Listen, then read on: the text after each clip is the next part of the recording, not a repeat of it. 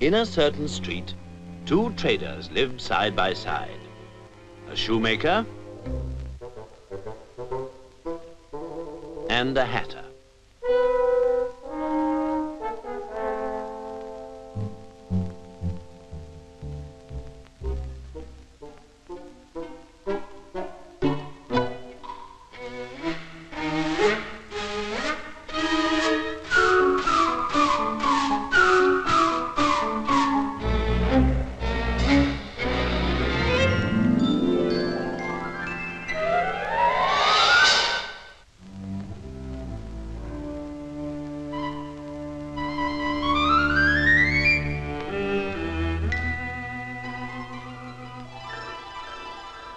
For a long time they had been out of business, but now the two shops were almost ready to trade once more.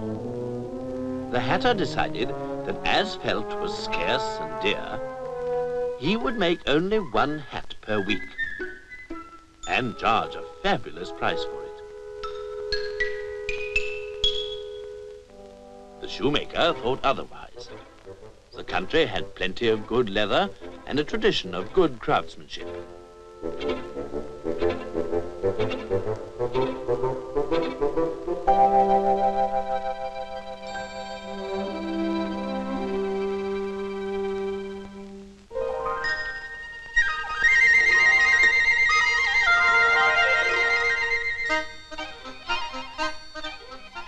Business was brisk. Even so, the shoemaker had only enough money for food.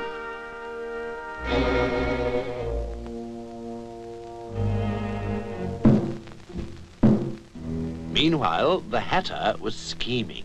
If there was any outside competition, he knew he couldn't sell his one expensive hat. So he wrote a petition.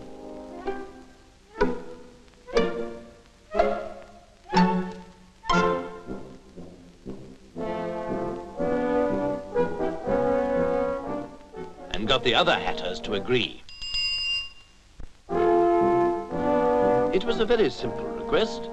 A large tax on imported hats, and the money obtained to swell the city exchequer.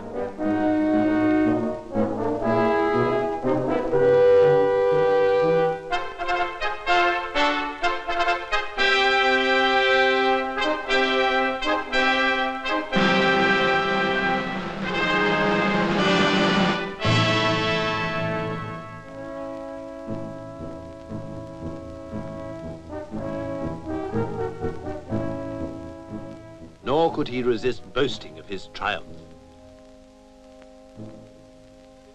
The shoemaker wondered whether he wasn't a fool to work so long for so little. Why not be like the hatter? But when shoes are needed so badly, surely he should make more, not less. Why not make more shoes with less effort by using more machines? That would mean better shoes and cheaper shoes.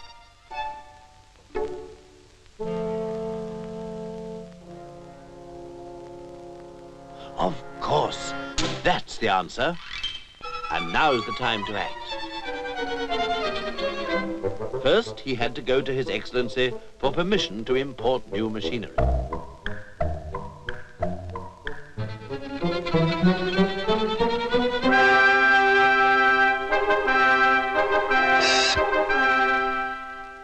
The import license was granted.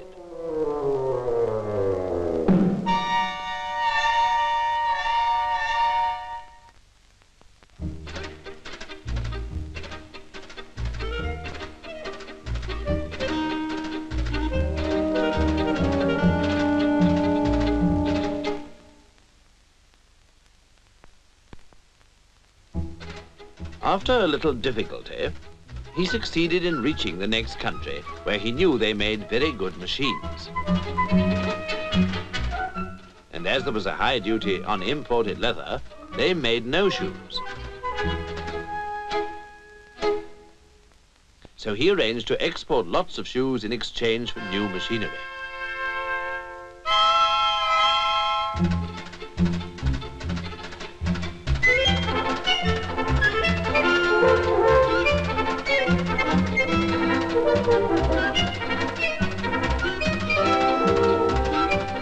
rude shock was in store.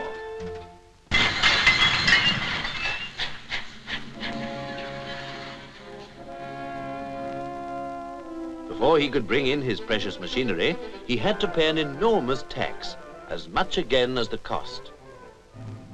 Shall he abandon the idea? Never. But to continue it meant handing over his most treasured possession, the title deeds to his home, in payment.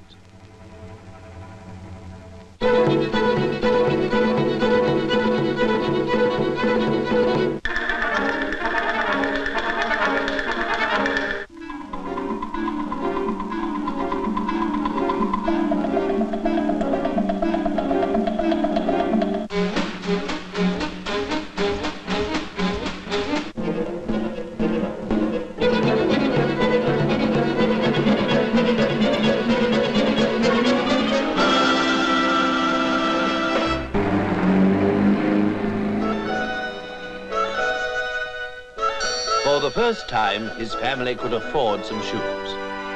And now he was a hero to the neighbors who could buy more because his goods were cheaper. Of course, this didn't please the hatter a bit.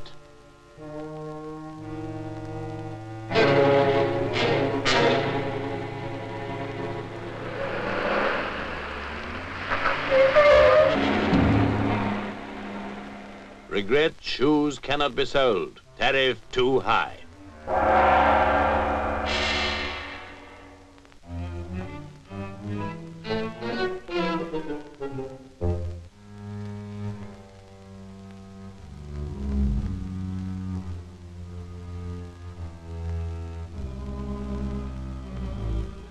Well, the machinery must go back. But the title deeds, can nothing be done? Nothing? Somebody somewhere must need shoes and be able to pay for them.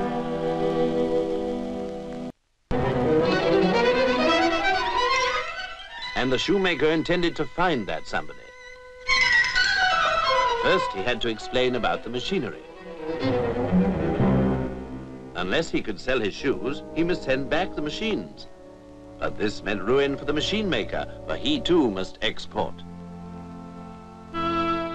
Too many restrictions were ruining trade between them. Well, maybe the next country will need shoes.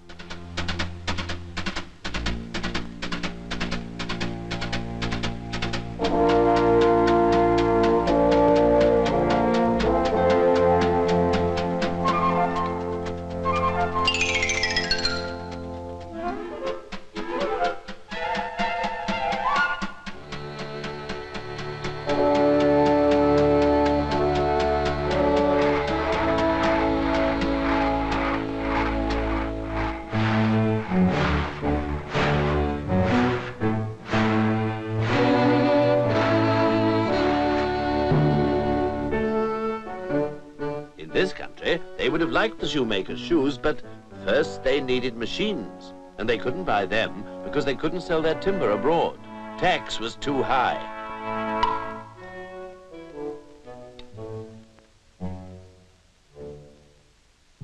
Perhaps the next country will be different.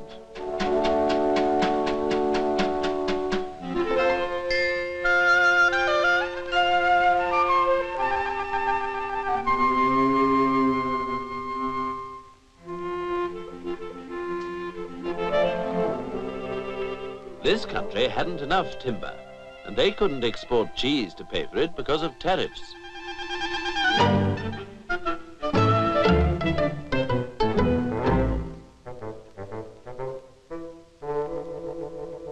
So nothing doing here either.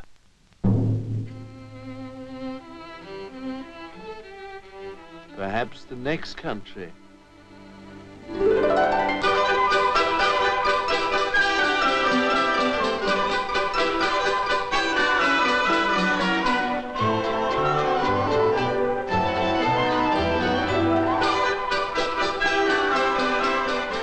At last, a sale. But no, in this country, people needed cheese, not shoes. But they were not short of hats. and they were cheap. Pity they couldn't export them because of our hatter.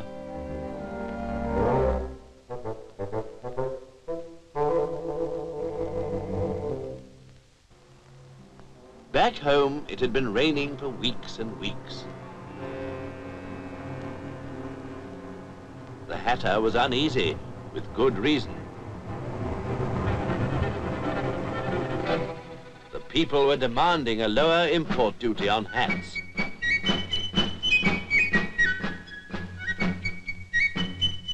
But this must be stopped. And the hatter gathered his supporters too.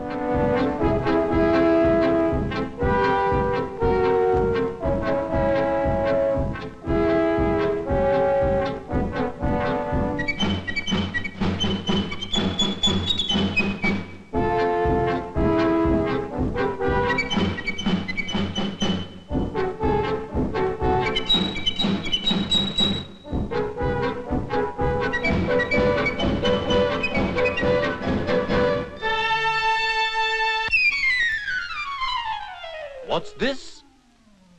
Not another petition. Will His Excellency kindly lower all trade barriers, abolish restrictions, and demolish cartels and taxes on all imports? Oh no, this is too much.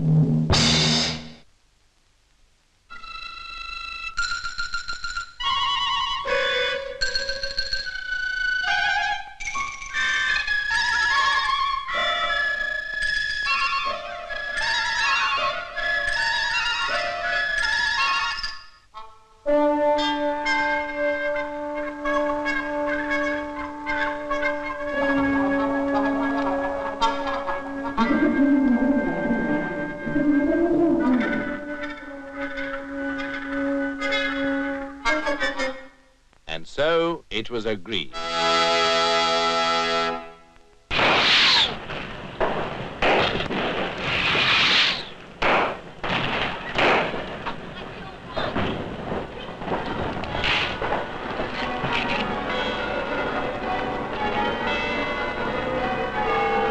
The people were happy to think that now they could have the things they lacked, which they knew they could obtain elsewhere.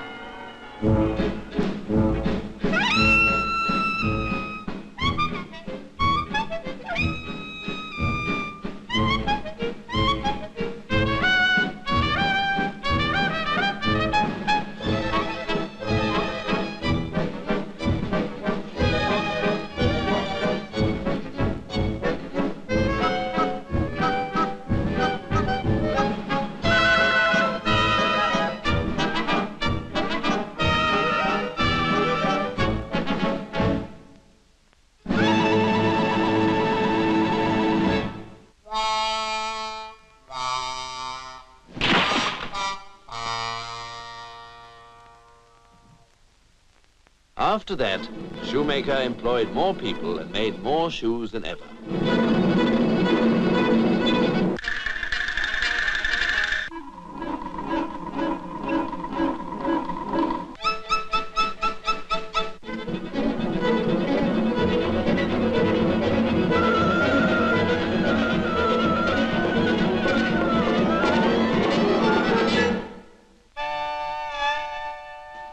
Shoemaker's shoes went wherever they were needed, and so did all the other goods made or grown throughout the whole territory.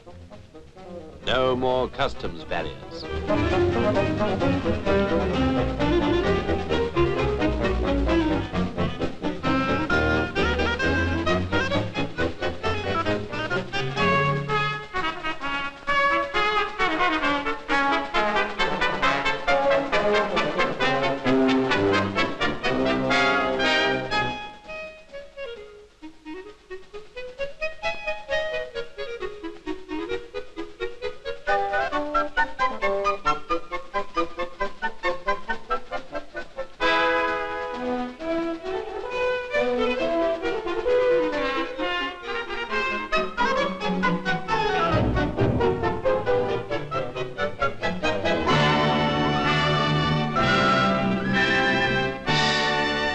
This great flow of trade brought an expansion of transport to carry it.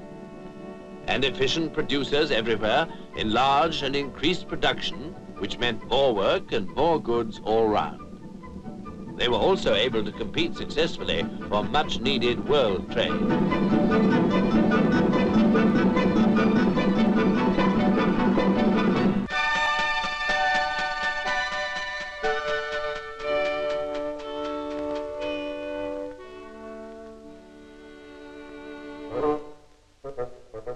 And the hatter?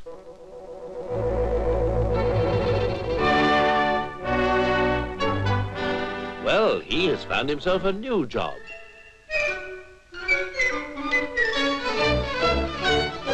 In the growing transport industry.